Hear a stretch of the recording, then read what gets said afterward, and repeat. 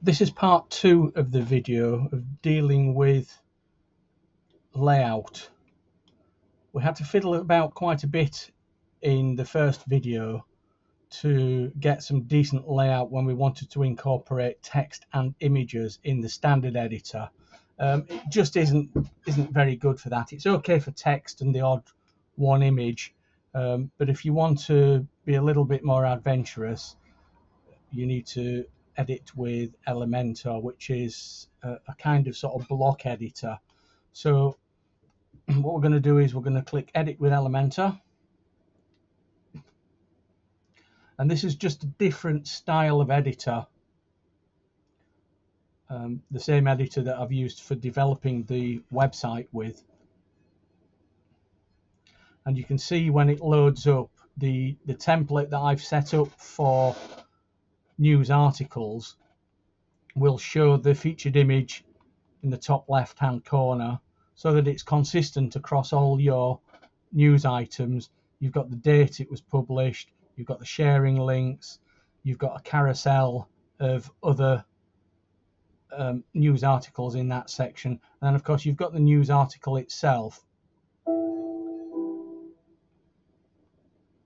So you'll see that there is a box around it, and on the right hand side you've got this navigator, and it's a section with a column, and inside that you've got the text editor, which actually has the text in, and you can see it here on the left hand side.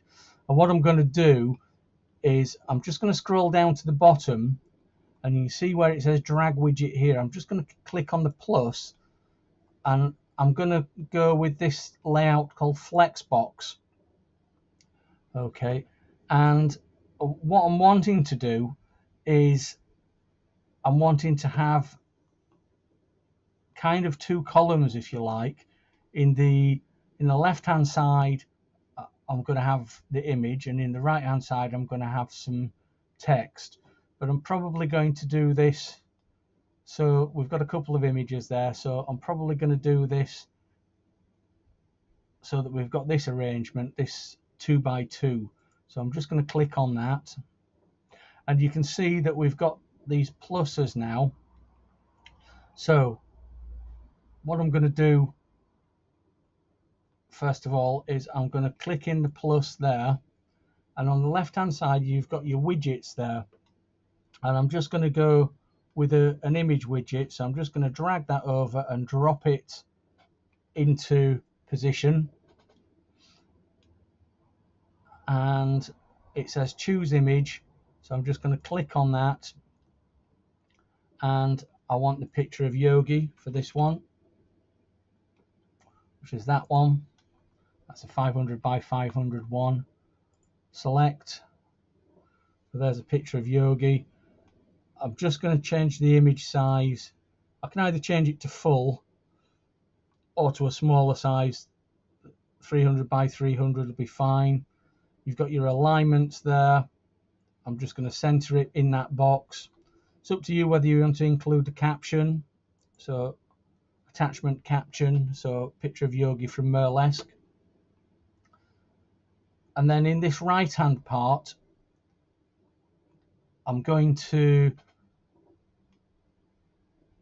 go with this first paragraph just after anticipation builds Peggy and Yogi's love story. So if I click on the pencil icon, there it is there to be edited on the left hand side, and I'm just going to highlight that paragraph that I want. I just want to get it down to offspring. Right click, and I'm just going to do cut. I've actually cut a bit of the title there, but not to worry, we'll get that back in a minute. And then here I'm going to click on the plus there, and I'm just going to put a text editor one in, drag it into position, and you can see that the default text is just some mumbo jumbo, so I'm just going to paste in what I have there. I'm just going to cut out that bit which was part of the title that we wanted.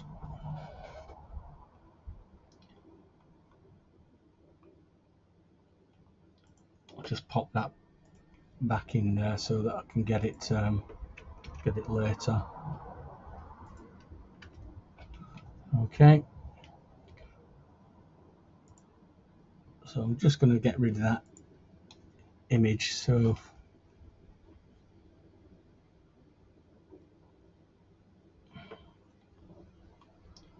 I think I'll probably have this Prospects Charming Party Poodles probably in one of these boxes below. Let's just do some formatting on this one. So the pencil icon, and you've got a style option here, and for typography, if you click on that, you've got a few styles to choose from. Usually body is the one that we use. Okay, so if you look on the left hand side, we've got container, and then we've got 4 containers. Those are the 4 blocks. So I'm just going to add the heading. So I want that anticipation builds Peggy and Yogi's love story. Actually, we'll get that.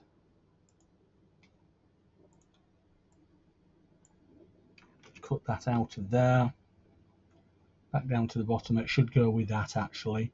So we'll just pop that in there. So rather than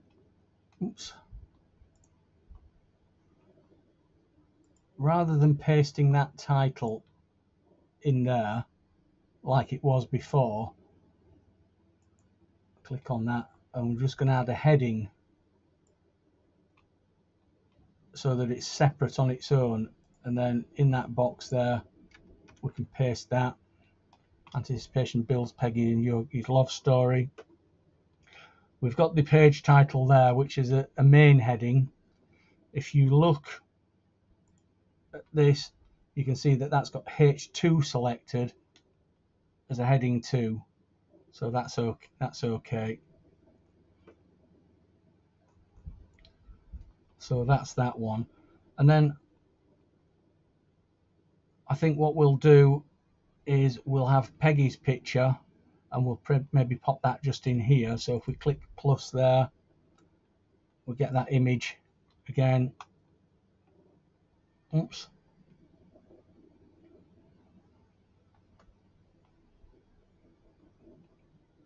I've actually dropped it in the wrong place. I'll just drag it to where I wanted it, which was there.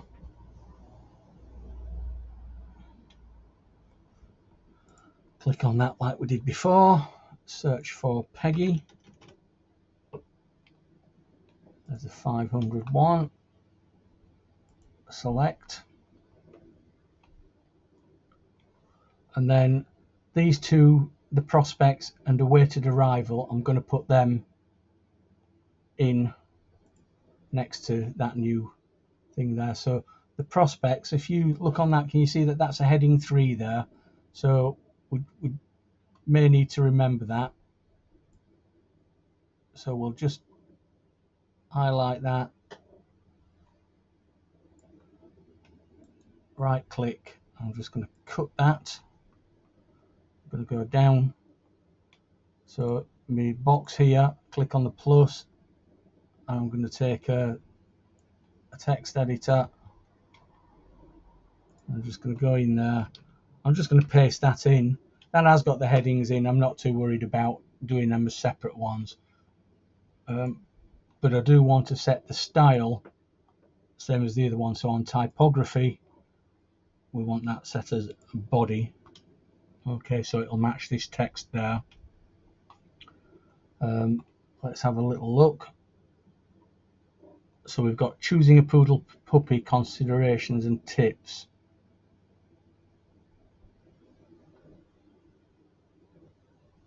So I'm going to have this in a new box underneath. So I'm just going to do plus flex box, and I'm just going to use this one that's got an arrow that's pointing straight down. I'm going to add into there a text editor one again, drag it over there. I'm just going to go back up to the top, and I'm just going to get what I want from here. So choosing a puppy all the way down, including the summing up. Cut that from there all the way down. Edit that. Paste it in. Go to the style. Set the typography to body.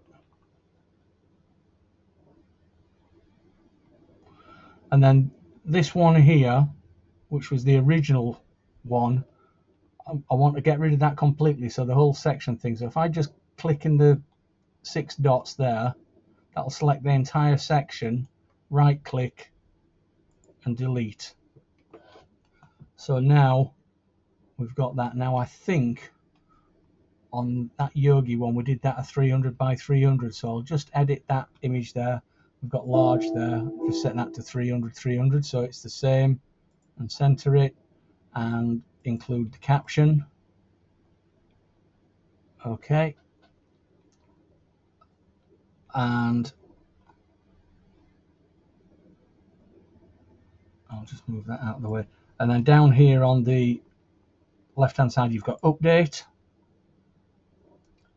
so we'll update that page.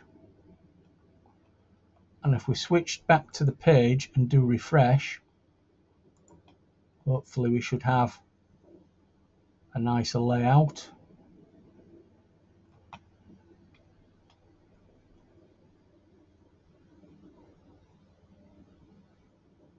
So that's not too bad. So you can see how you can get a much better layout. I think probably what I'll do is this awaited arrival 5 weeks to go. I'm just going to remove that from there so we don't have the gap here, and just pop it in above this choosing a poodle puppy. So we'll just go back. We can actually see that gap there as well. So if I go in and edit the content on that one and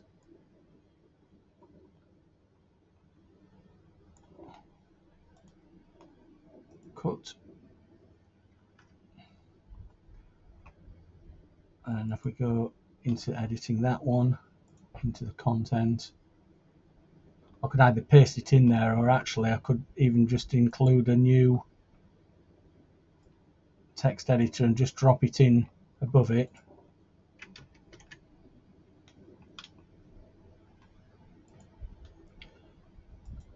Set the style, typography to body,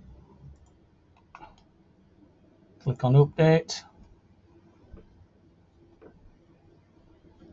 I think if you do have a go with the Elementor editor and you get in a bit of a mess, just send a support request and I'll have a look at it for you.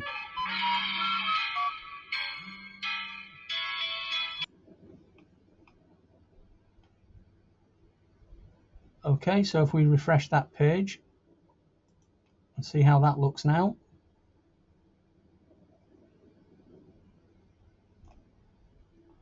Okay, that's a lot better.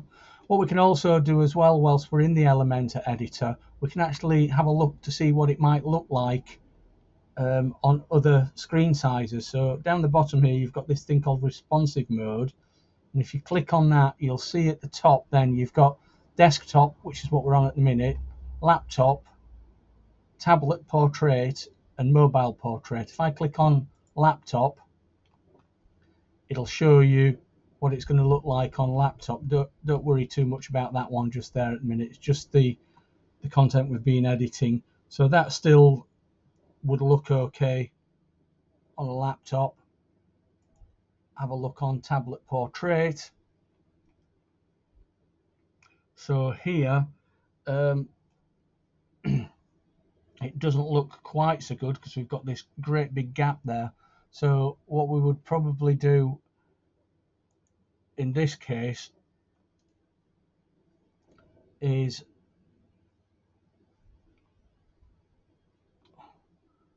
we would probably have to fiddle about with the widths. So you can see each container, if you click on the square there, you can see it highlighted there. Each container has got 50, it's probably 50%. So probably what we want here is for the main container, instead of our direction being left to right, we want it straight down like that. Okay. And then on the container with the image in, just select percentage and set that to 100. And the same on this one.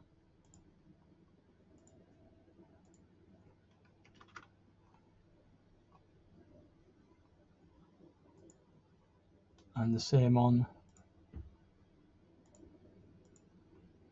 this one. And the same on this one. Okay, so this is our tablet portrait one now. So that looks a lot better that way. And if you go to mobile, it should be more or less the same because it copies the settings going downwards. You can see even the text scales on there as well. So that one's been optimized for different things.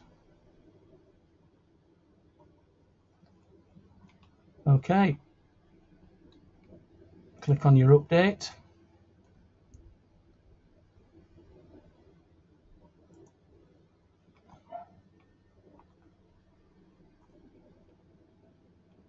And then there, we can go exit.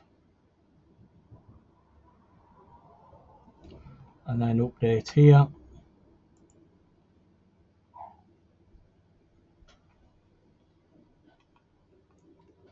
And then that's done. So I think probably, to be honest, the editing your content with Elementor is probably going to be a little bit too difficult. But do have a go. And if you get into trouble, send in a support request through your control panel and I'll see if I can sort it out for you. Otherwise, you're probably just best off using the standard editor and not trying to do anything too fancy.